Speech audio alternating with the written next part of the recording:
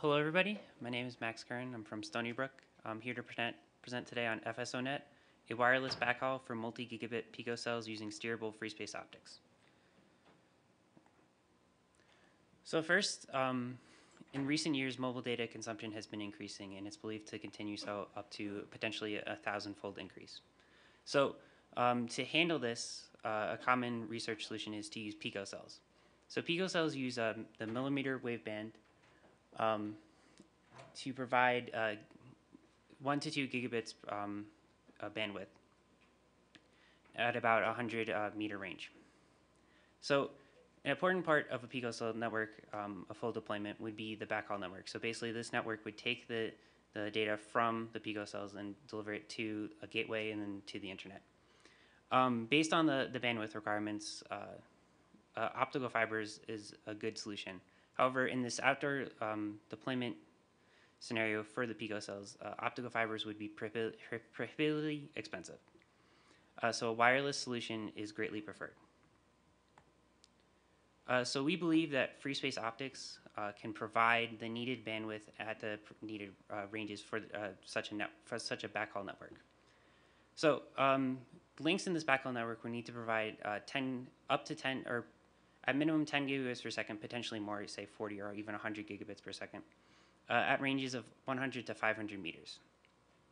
So other wireless solutions aren't really capable of doing that. So RF-based solutions can really only provide 1 to 2 gigabits at 100 meters. Same with other RF-based solutions. They can't provide 10 gigabits per second at a few hundred meters. There are some research into using MIMO to provide that, but at these frequencies, it'd be extremely challenging. So free space optics can provide 10 gigabits per second very easily, and potentially even 40, 100, or even terabits per second, because they use the same technology as optical fibers to transmit data. So there are problems with using free space optics in an outdoor scenario. However, most of these challenges can be overcome in the specific picocell backhaul network. So free space optics is a wireless communication technology using infrared light with wavelengths between 1550 nanometers and 800 nanometers. So this spectrum is unlicensed. It does require line of sight, but there are eye safety concerns. However, these aren't that stringent and aren't that hard to meet. Free space optics use a narrow beam of only a few centimeters in diameter. This means that we have very small angular tolerances and translation tolerances for both the receiver and transmitter. But we also have minimum divergence, so we can transmit up to even several kilometers using free space optics. There are some commercially available free space optics transceivers. These are generally focused on providing a few gigabits per second up to several kilometers. You can also we have developed SFP-based prototypes for our work. And again, they can provide very easily 10 gigabits per second and potentially even 40 or 100 gigabits per second. So because of the spectrum that free space optics uses, there are some challenges when we go to an outdoor environment. And so these four challenges are weather, building movement, turbulence, and transient obstacles. So with weather, we can see signal attenuation. For rain and snow, that's only up to 40 dB per kilometer. However, for fog, it's much worse. So for dense fog, which has a visibility of 40 meters, they can be as high as 250 dB per kilometer. And so this signal attenuation can render links very non-operational. So we also have problems with building movement. So our free space optic links only have a angular tolerance of a few milliradian per second, actually less than that, say about 0.2, 0.1 milliradians per second.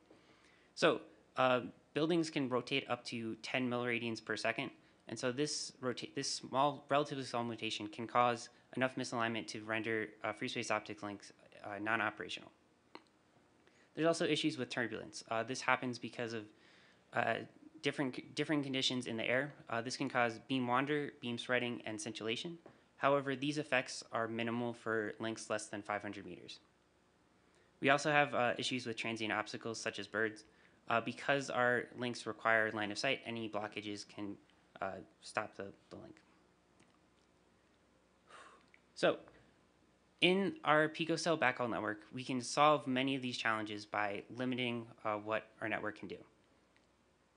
So for weather, we can easily handle this by shortening the length of our links. Because any weather effects are determined, the attenuation is basically per kilometer. So if we use shorter links, we will have less attenuation overall. So for our prototypes, we have enough margin to actually support 100-meter links in dense fog. For building movement, we can handle this by actually having an active tracking and pointing system that realigns the link with any building movement that occurs. For turbulence, we limit the maximum length of any link in our network to 500 meters. And then finally, for transient obstacles, we can either retransmit traffic once the obstacle is gone, or we can actually reroute the traffic. And so we actually embed redundancy into our networks to allow us to do this. So based on these things, we propose FSONet. The key idea here is that we have a two-tier network.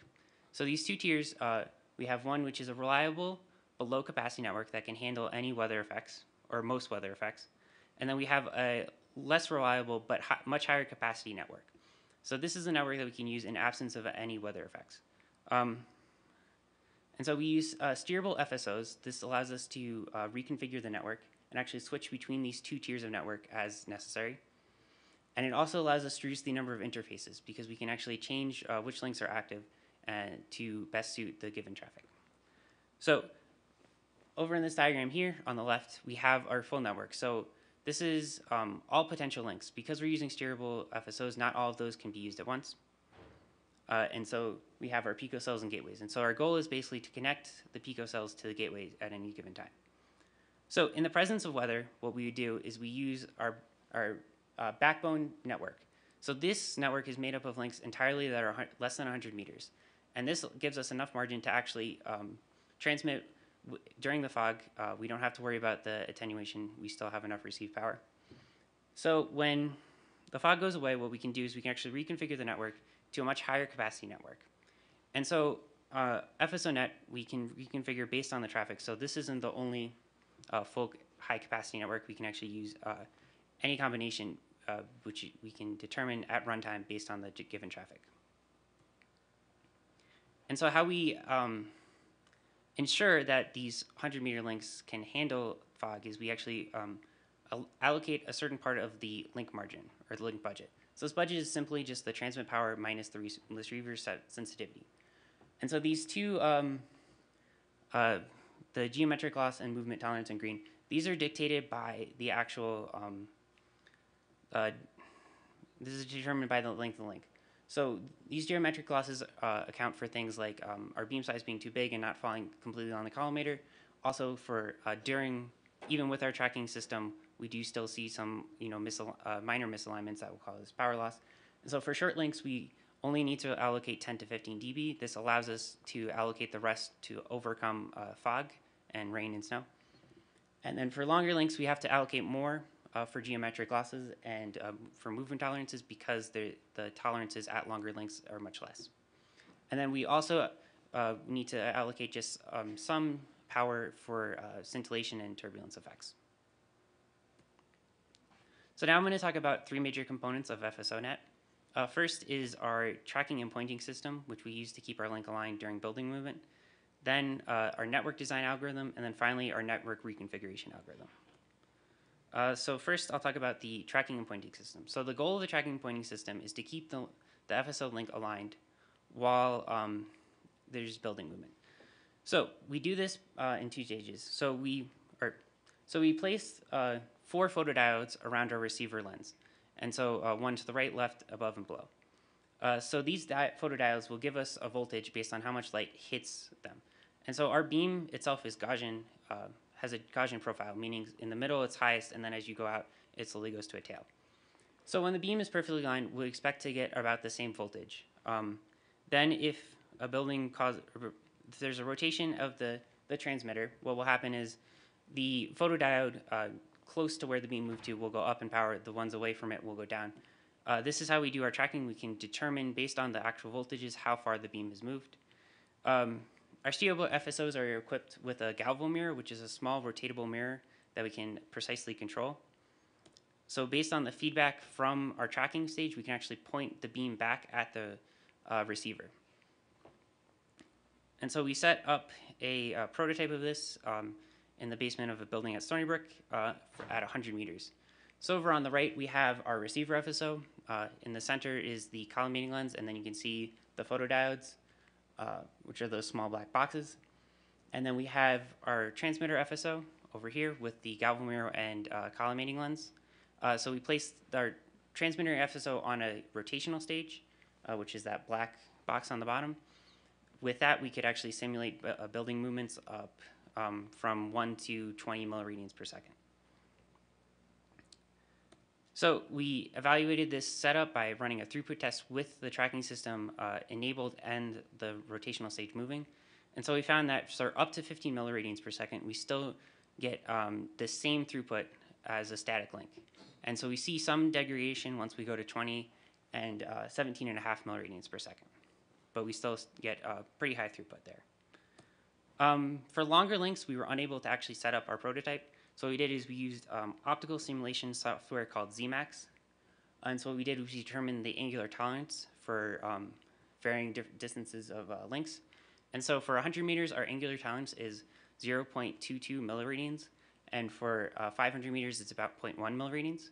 So based on this, our tracking should work at between 5 to 7.5 milliradians per second for a 500 meter link. Okay, so now I'm going to move on to the network design algorithm for FSONet. So basically, we need to design our network. So we need to choose the picocells, and we need to choose what FSO links to include. And so we constrain the number of the picocells that we can choose, and also the number of FSOs per node. And so we're trying to optimize the average network flow for varying traffic patterns. So we developed a 4-step heuristic to do this. So we start with, we're given a bunch of picocell locations and the gateways, and our goal is to basically choose a subset of these picocells and connect them to the gateways.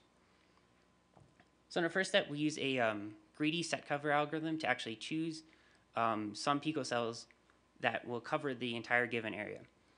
In our next step, we use a Steiner forest algorithm to connect these chosen picocells to the gateways. In this step, we also limit the links that we're using to at most 100 meters in length. So we're basically guaranteed at this point to have a backbone network that can withstand fog. And so in addition to this, we also have to be cognizant of line of sight requirements. This does require us to choose additional picocells to add to the network in this step. In our third step, we swap edges. Over here on the right, you can see we actually swapped this edge for another one. This minimizes the node degree and allows us to use less FSOs for that node. So at this point, we now have our static backbone network. And so then what we do is we augment this with extra extra nodes and edges to basically improve the capacity. Okay, so I'm going to go over the reconfiguration algorithm. So when a traffic flow rise in FSONet, we have the option to actually reconfigure the network to best handle that flow. So because the network itself is sparse, we rather not reconfigure unless absolutely necessary.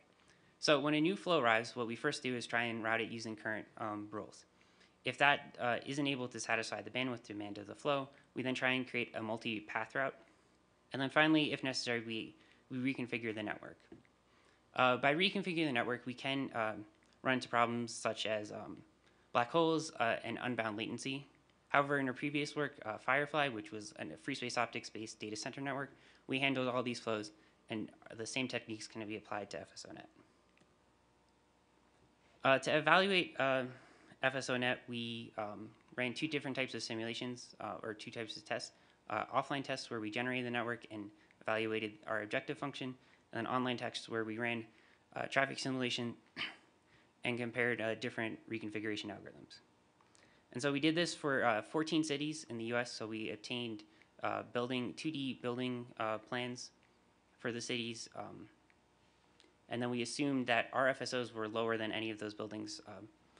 Yes. Okay.